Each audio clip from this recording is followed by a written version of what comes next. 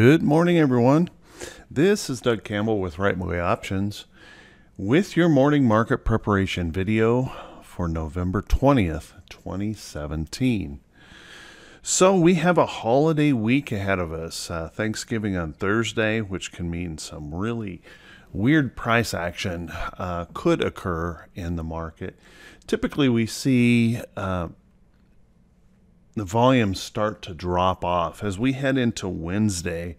Don't be surprised to see volumes get very light, choppy price action, as many traders will be taking Wednesday, Thursday, and Friday off. So watch that closely and move forward with just a little bit of caution in this week. Now, I personally look at these markets and I see a deadlock. And here's what I'm looking at. First off, let's take a look at the diamonds here. Diamonds, we have this lower high now. We had a nice bullish push up last Thursday, but unfortunately, the diamonds decided to completely reverse that all at once on Friday. Really unfortunate that that occurred, to flip it back and forth like that. So right now what I see here in the diamonds is a lower high below price resistance.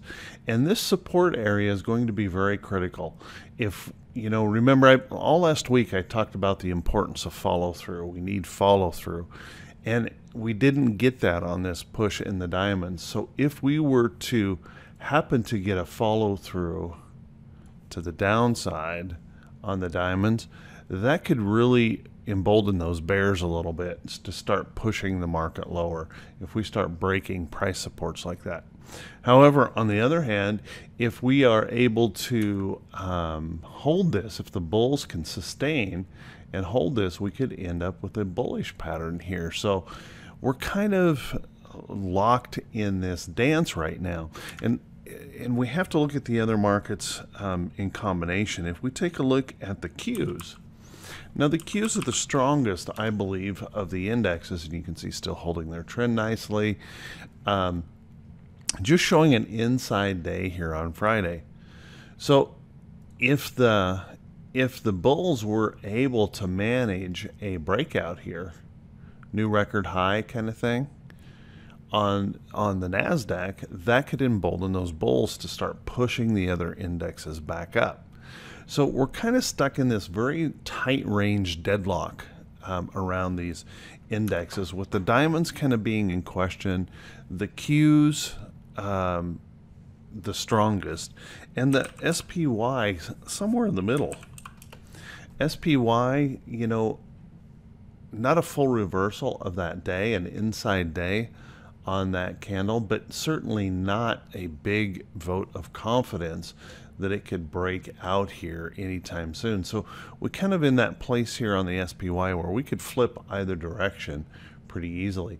Now the futures this morning are somewhat mixed, and they were very bearish overnight, but we've got just a little tiny mix in the futures right now, with most of them kind of leaning to the downside, flat to the downside so far this morning.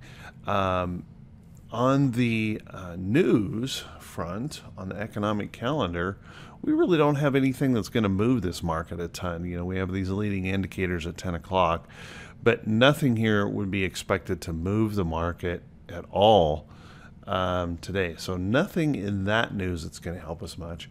And on the earnings front, we have just over 50 companies reporting earnings today. And with those earnings, we've got you know, a few companies of note, but probably the bigger ones are after the close today. In these earnings reports down here, let me see if we adjust those a little bit. You can see here in the morning, we don't have too many what I would consider to be really big earnings reports. Now, Urban is already reported this morning, and I haven't seen the results of that report. That was one that was going to report this morning, and there's several that already have reported. But if you look aftermarket, we have, you know, PanW is one of those companies that can really move around, and Intuit is one that's an important one this afternoon.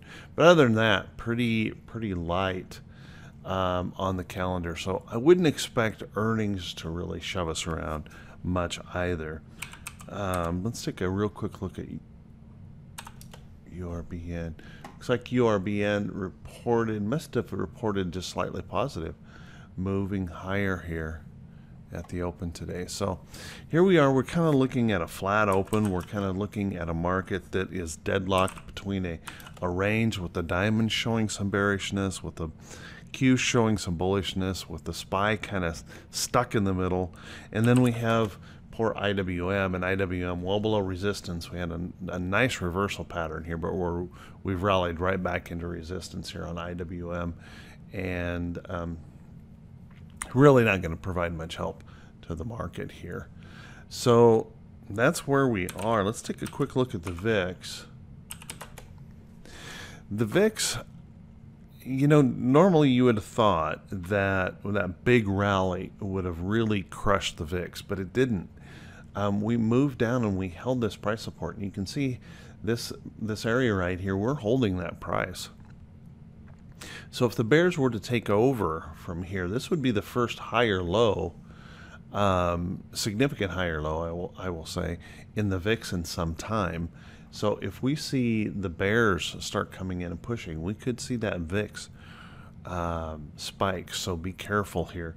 So here's the long and short of it. We're kind of stuck in a range.